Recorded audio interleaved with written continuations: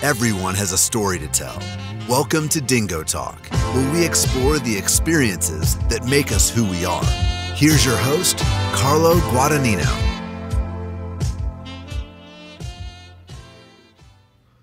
What's going on, Chuckleheads? I am Carlo Guadagnino. This is DingoTalk. My guest this week is the head football coach of St. John's U of the Minnesota Interscholastic Athletic Conference, Coach Gary Fasching. Coach Fasching is a St. John grad from 1981.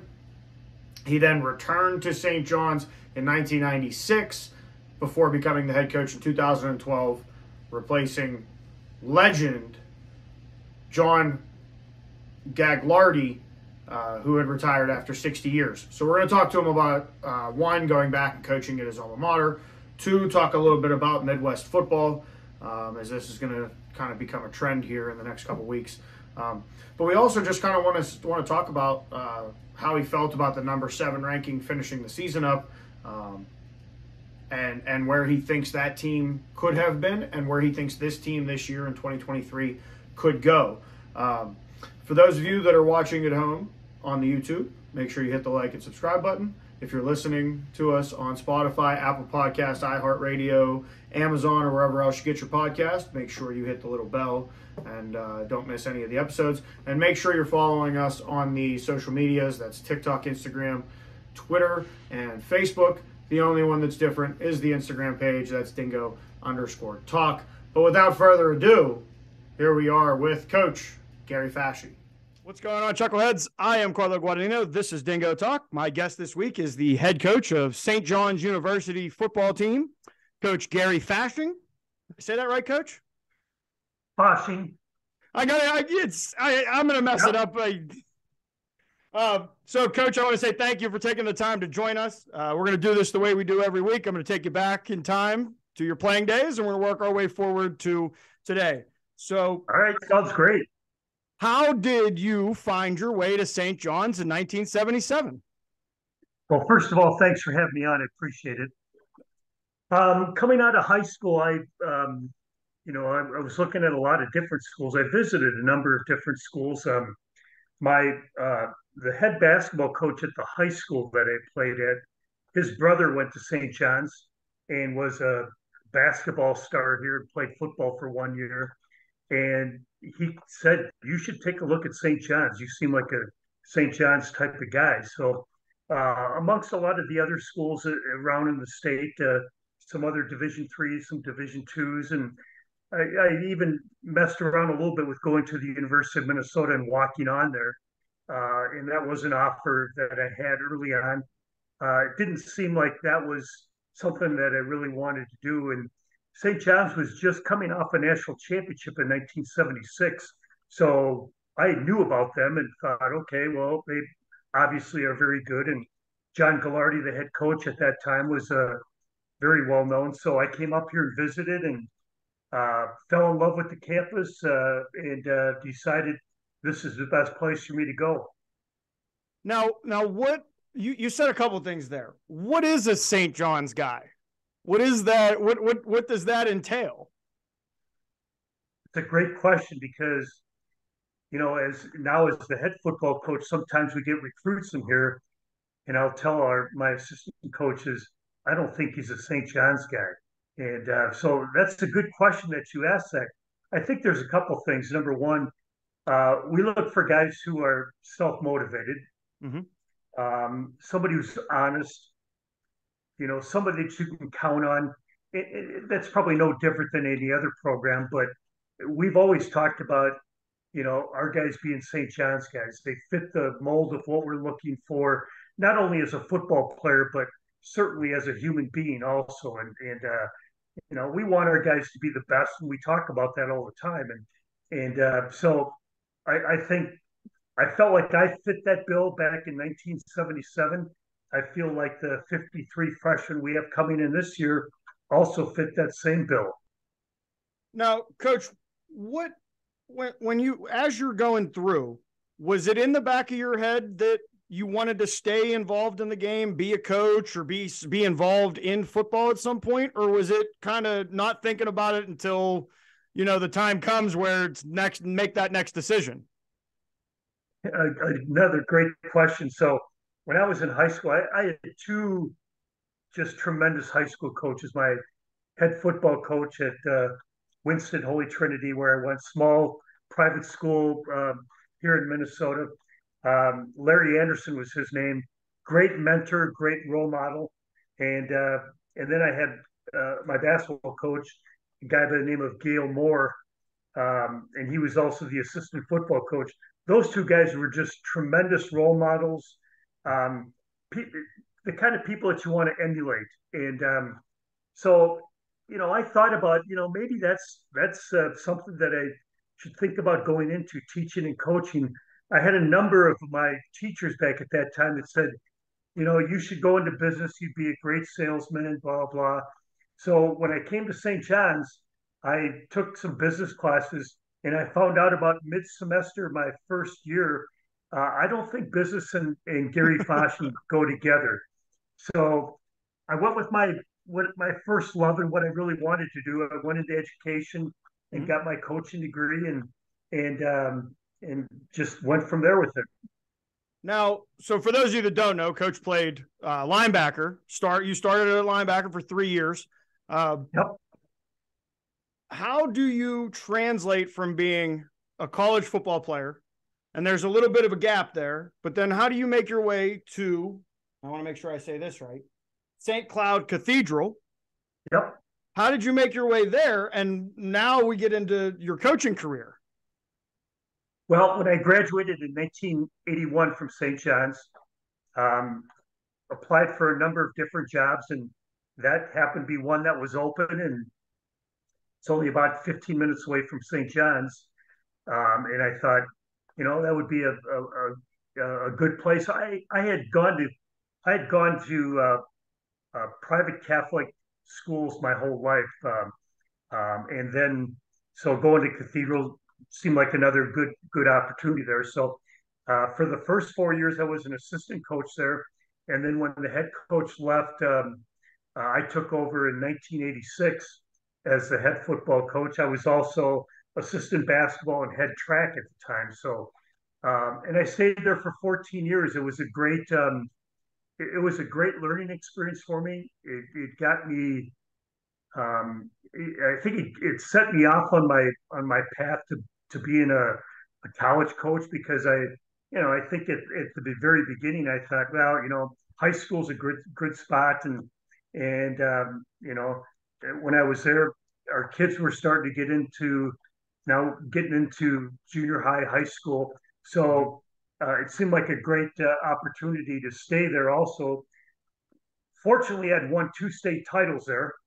They'd never won a state title before, so we won 2 of them while I was there. And then I started getting other people saying, you should maybe look at some other things, bigger schools, and and then fortunately, an opening occurred here at St. John's, and Coach Gagliardi at the time called me up and asked if I'd be interested, and I said I'd certainly be interested. So I came here and was an assistant for 17 years with him, and then when he retired, excuse me, when he retired at the age of 86. By the way, I'm not going to coach that long. That was going to be a question. Yeah, when he retired, then I was fortunate enough that I got the job. Now, so I have a couple questions. Being a Pittsburgh guy, Western Pennsylvania football it was drilled into me that it's, you got Florida, you got Texas, you got California, and people will say Pennsylvania, but if you're from Pittsburgh, it's not that other side of the state. It's the WPIAL. So yep. Give us an insight onto Minnesota high school football and Minnesota football as a whole. Yeah. Well, I think, first of all, the game has gotten better and better in the state of Minnesota. And I think every year we see that, you look at, the D1 school in our state, University of Minnesota, they've had some recent success now with PJ Fleck as their coach. They get a lot of Minnesota kids. North Dakota State, I think everybody's heard of North Dakota State. They get a lot of Minnesota kids. So they come into our state and recruit the state very heavily, wow. along with South Dakota State. So some of the surrounding States really come in and recruit hard, and so the level of football here, I think, has gotten really, really good. You look at the metro area of Minneapolis, St. Paul, and the suburbs. A lot of good football teams in that area. High school football, I think, has really taken off in the state. We got great coaches. They're experienced. They're knowledgeable, and they really do a great job in their schools. So I find over the years that I've been, now this is going to be my 42nd year as a coach. I found out over the years that I'm more and more impressed with the state of Minnesota football than I've ever been. And I think that's a credit to the high school coaches and also to the other colleges in the state here. We have some great football, even in our league. Bethel University in our league, they've been in the playoffs a number of times, and they have a great program, very solid. So there's a lot of great schools in the state, and I would say very proud to be part of the football experience here in Minnesota. Coach, what's your coaching philosophy, and how has it changed in those 40 plus years? Well, I don't think it's changed very much. I would say maybe I've changed a little bit. I'm probably a little bit more mellow than I was when I started out back in 1981 or 82.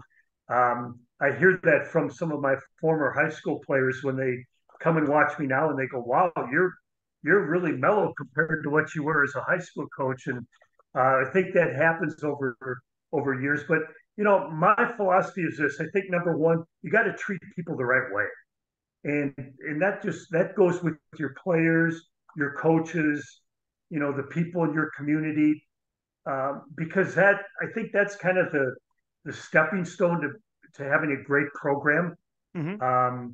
And we're not trying to get converts here. I'm not trying to convert people to do things the way we do here at St. John's, because there's a lot of ways of coaching football. But what I found is I think if you treat people the right way, they're going to respect you and play for you. Probably the biggest thing that I learned from John Gagliardi, who coached here for 60 years, by the way. That's 6-0. I saw that in the bio as I was going through it. That's a number that jumps out at you very quickly. Yeah, that and the fact that he won 489 games during those 60 years. But the thing that I probably learned the most from him was preparation. Preparing yourself and your team to play a football game. And, he always used to say, we never practiced long, but we practiced really smart. And he always say, we're not invading Mars, we're playing a football game. So, our approach was always way different than everybody else's. And I don't know how much people know about our program, but we just wear helmets and shoulder pads. We're never in full gear. And we've been practicing that way for 50 some years. Wow. And now you see everybody kind of practice that way. The NFL has to do that. But Coach Gagliardi, way back in the 1970s, he had already decided that to keep your guys healthy and to take care of them and make sure they're ready to go on game day, you better protect them in practice a little bit. So we would work extensively on preparation and then making sure that our guys were prepared to play a game. Oh, yeah. Making sure that they, repetition. We always say repetition. The more you run plays, the better you're going to be at them. The more you see plays, the better you're going to be able to defend them. So, that's kind of my philosophy, and I really haven't changed. I use that same thing in high school, and I've used the same thing here at St. John's all my years, and it seems to have worked. Well, it's crazy that you say that you guys started doing that in the 70s, where I would imagine you were a lone island of guys not going full tilt. But there's that other part of the game. It's a physical game, but it's just as much a mental game. And when you take out the physical part of it, the mental has to be perfect. So it's very interesting. Yeah, you're exactly right. And we talked about that all the time. We're going to be the most prepared football team now. We always used to joke, when other teams would show up to play us because they're running all these, orchestrated pregame stuff, and we don't. Ours looks like a bunch of people that showed up for the first time, and we got guys running into each other, and you know, but it's not that bad. But anyway, we always say we lose every pregame, but then when the game starts, that's when we're at our very best.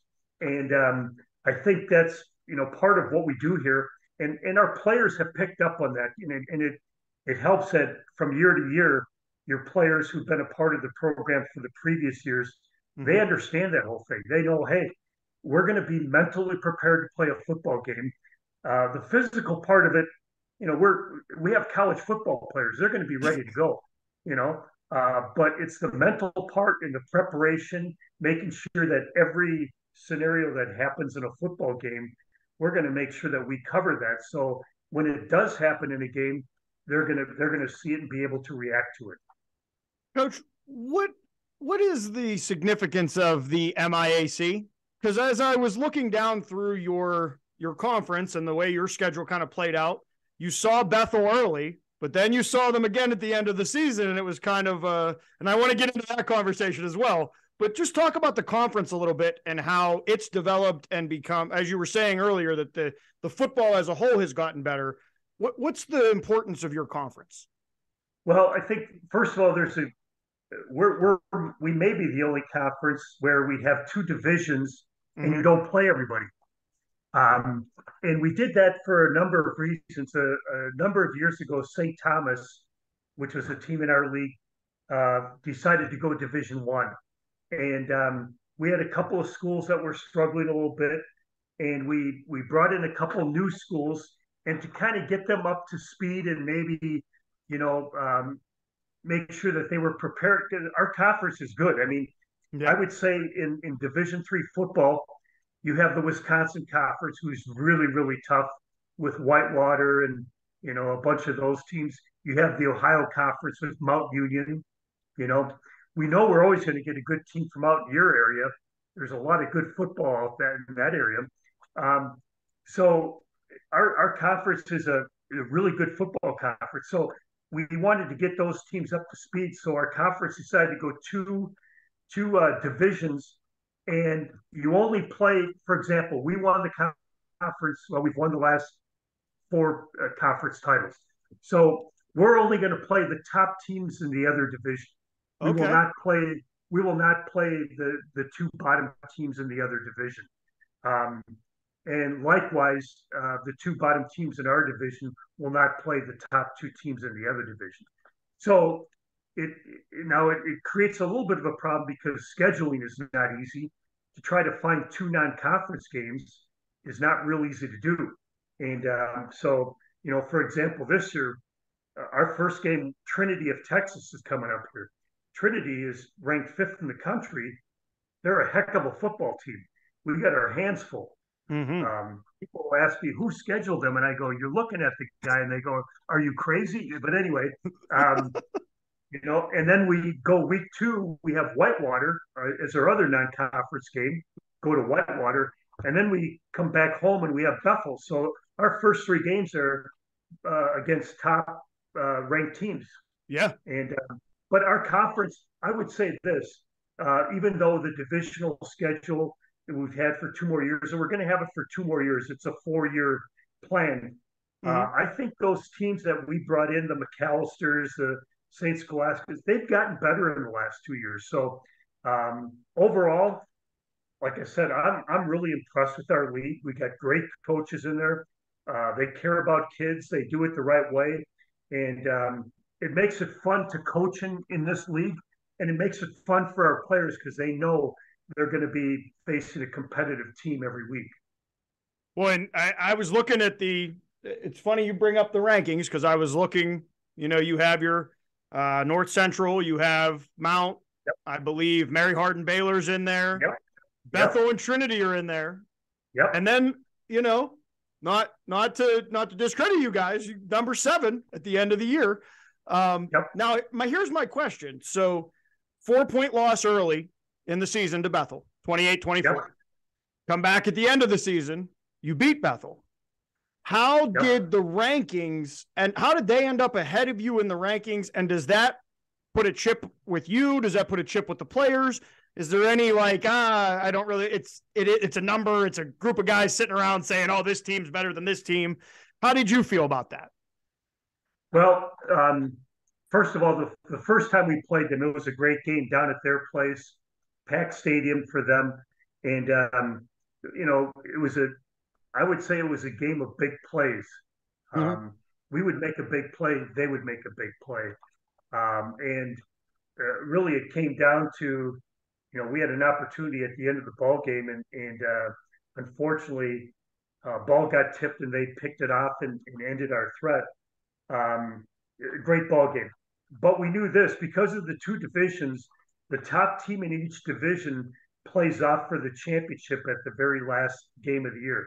So after we lost that game, which was week 3, we kind of said, well, there's a very good chance that we're going to see these guys again because we knew they were very good. And, we felt we were a good football team. And sure enough, we meet them again in the championship game, and our guys played really well. I mean, we prepared very well. Um, their quarterback had a little bit of an injury, and we were able to knock him out of the game. He had an injury from the week before and came back and tried to play against us, and he took a couple hits early in the game, and then so that hurt them because he was one of the top. He was the MVP of our league. Wow.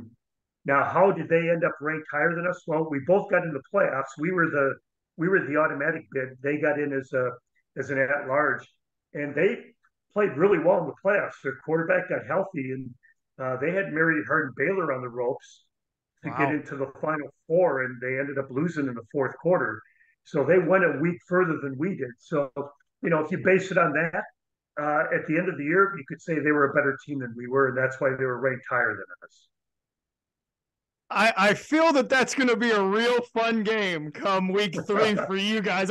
I'm not in the game of predictions, but I'm just saying I think that it's going to be a very fun, interesting contest back and forth. Coach, one more question for the only question I'm going to ask you about 2020. How did you guys work through? And I think everybody was off in the fall.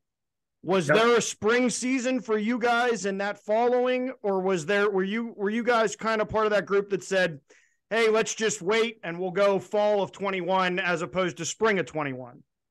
Yeah, that was a tough decision because we knew we weren't going to play in the fall. And as the coaches in our conference got together and they said, well, let's plan on having a spring season. And we knew it probably wasn't going to be a full spring season. So we started talking about, maybe it's going to be 4, 5, 6 games in the spring. And as we got into the spring, all of a sudden there were teams in our league that said, we're not playing in the spring. And then it came down to really only a couple teams that were, and we were one of those who said, we're certainly thinking of playing in the spring. And when it came down to it, there was only 1 or 2 other teams that were going to play. And then we thought, well, and we could only have 250 fans at the game. And quite frankly, we weren't going to play our best guys because we were going to get ready for the fall. I wasn't going to lose, our All-American wide receiver in the spring in a meaningless game. So we decided as a staff that we weren't going to play in the spring and just get ready for the fall of 2021. And I think that was the right decision at that time because I don't know that we would have gained anything by playing 1 or 2 games in the spring.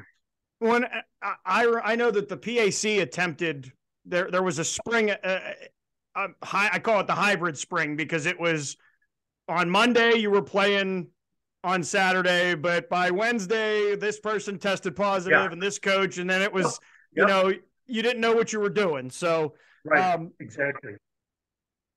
As a whole, where do you feel the 2022 team was last year as a group, as a team that one of your teams that you've coached? Where would you put them in preparation, how they were prepared, the talent level, and then what the outcome of the season was? Going into last year, we felt really good about our football team. We had a number of guys coming back and key guys. And And then about 2 weeks before the season started, one of our running backs who we were counting on, he kind of rotated in the year before. He tore his ACL in a non-contact, just 7-on-7 drill. And so he was done for the year. But we went into the game. We started off, we had Whitewater right away, week one, and we beat them here at home in front of 14,000 fans. It was a great game, and it was just a great atmosphere. Then we beat River Falls the next week, another Wisconsin team who was very good.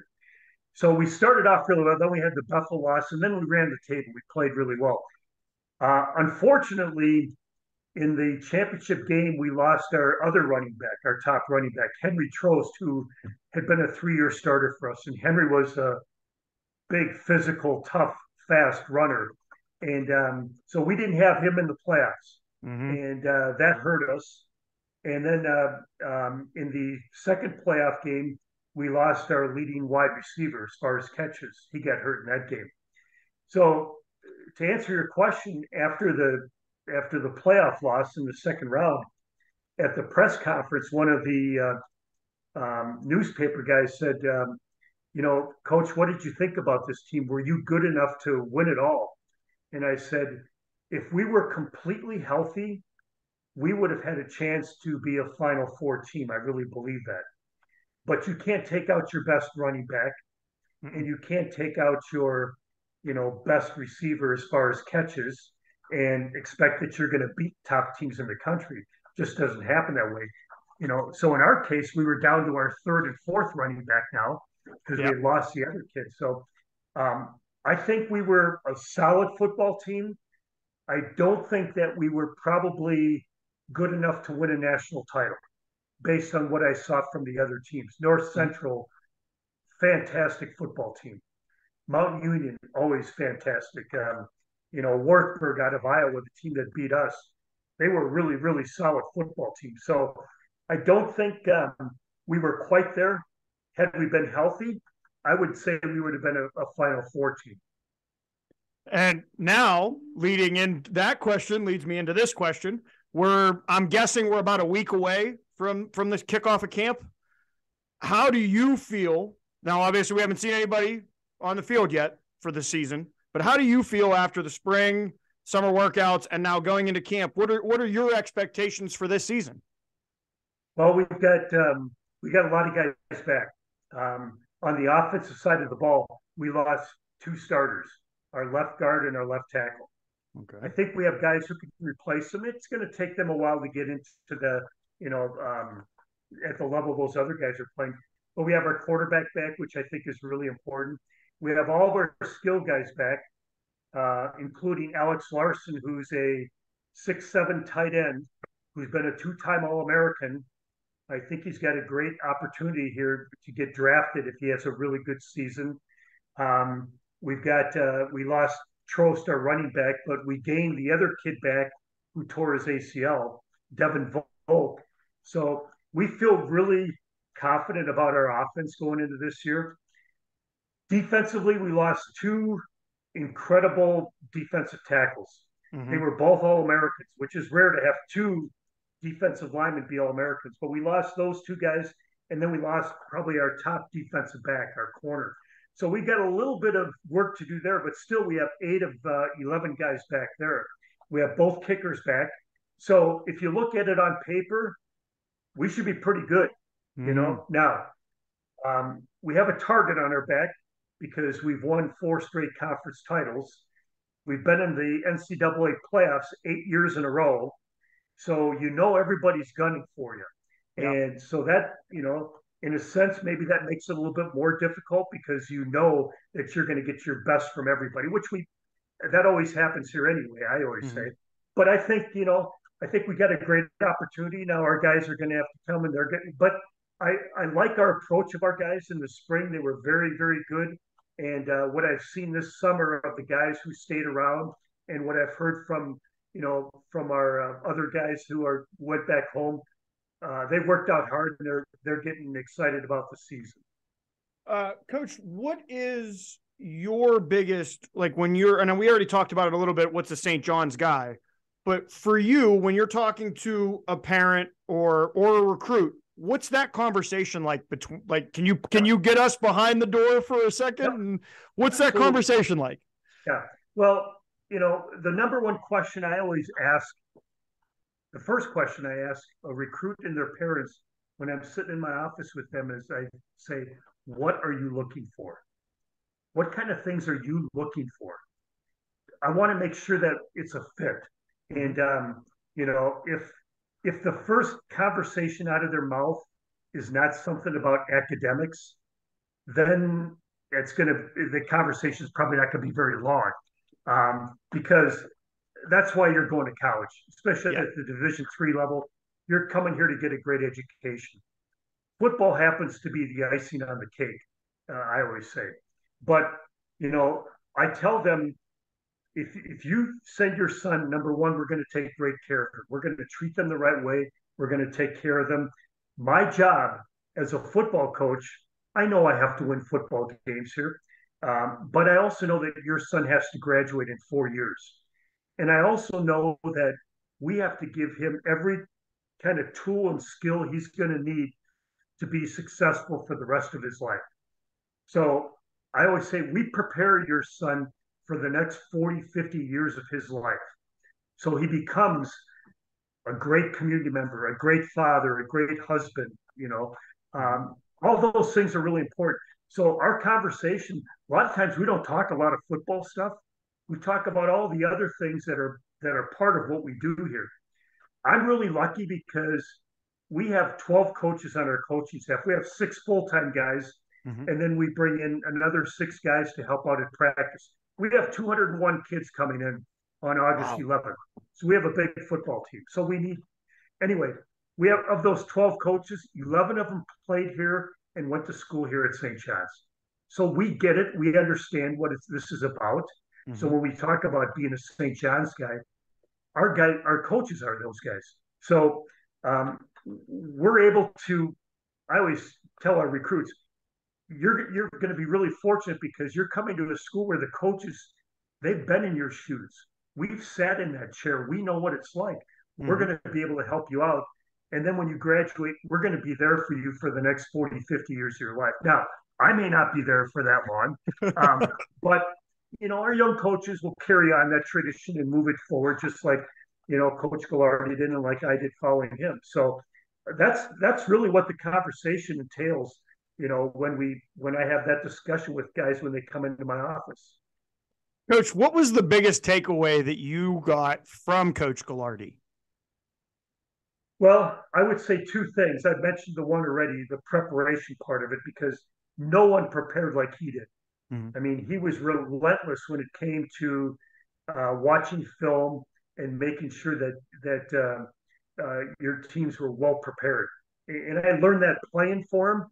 And then I learned that when I became a high school coach, because I saw what he did and I carried that on as a high school coach. And then when I got to coach with him, I saw it even more, because now you're here every day with him and you see what he does in preparation. So that was the big thing. I think, the preparation. And then the other thing is, I think the relationship that you have with your players. That is such an important thing. To treat your players with respect and give them some say in the program.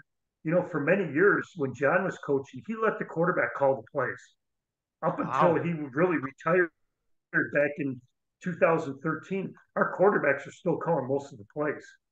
I don't have the guts to do that right now,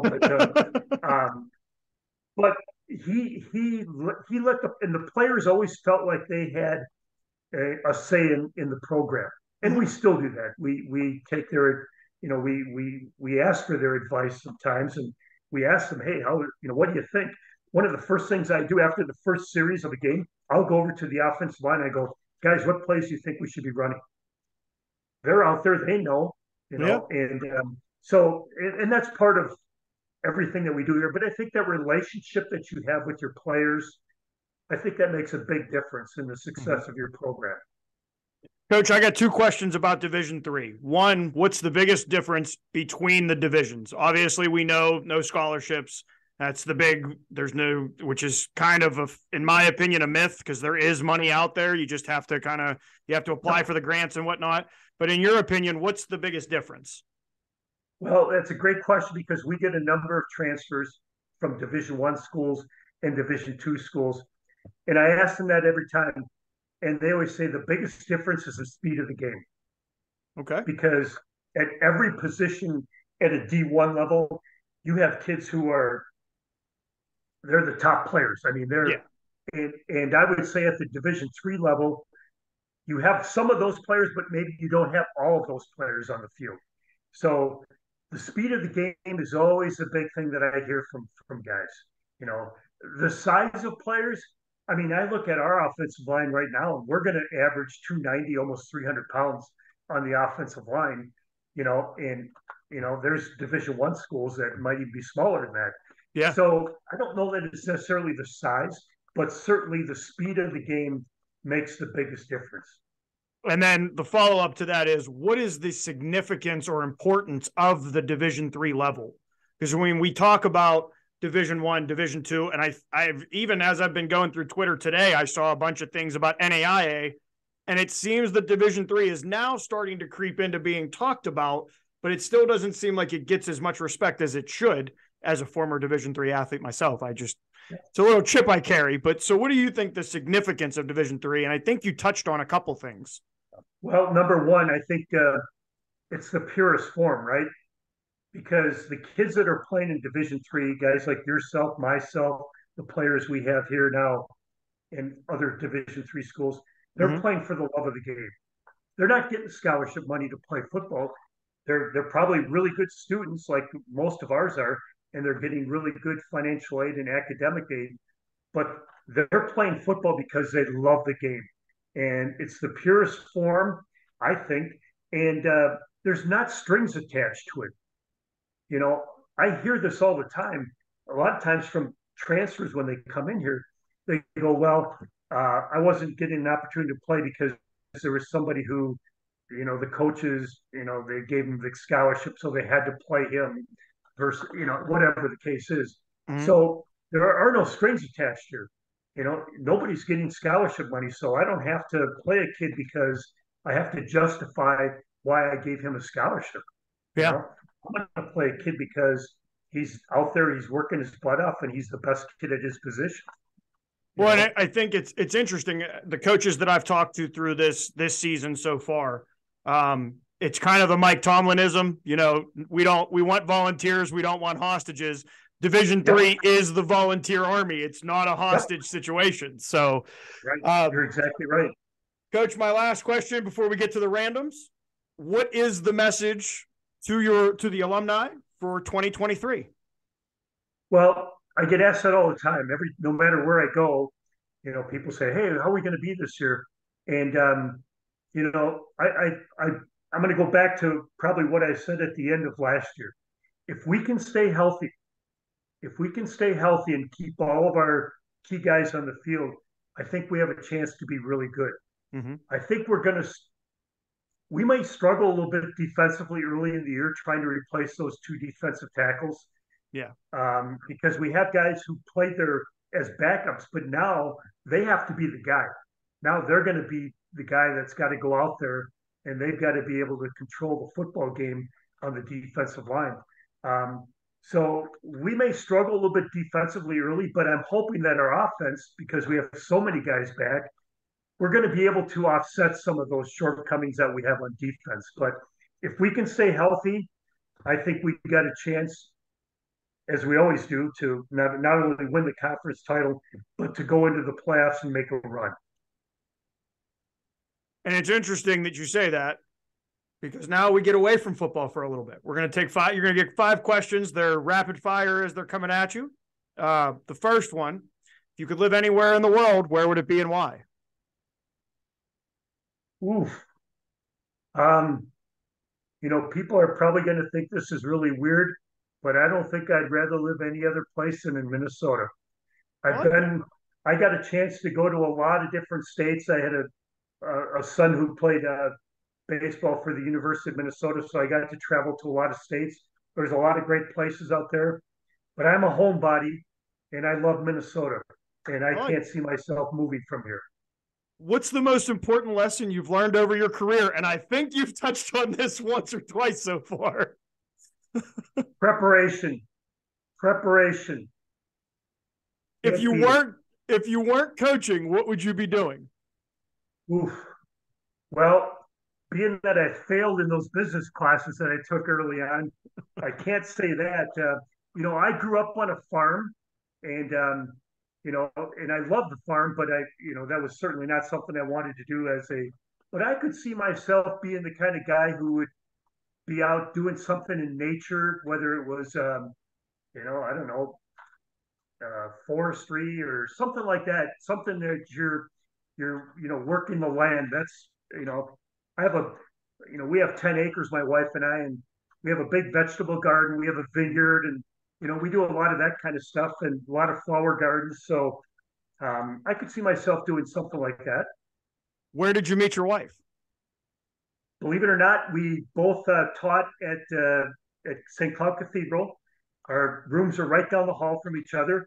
I was the head football coach. She was the cheerleading advisor. Okay. How much better can you get, right? That's a pretty good match right there. Yep. Coach, what's the best compliment you've ever received?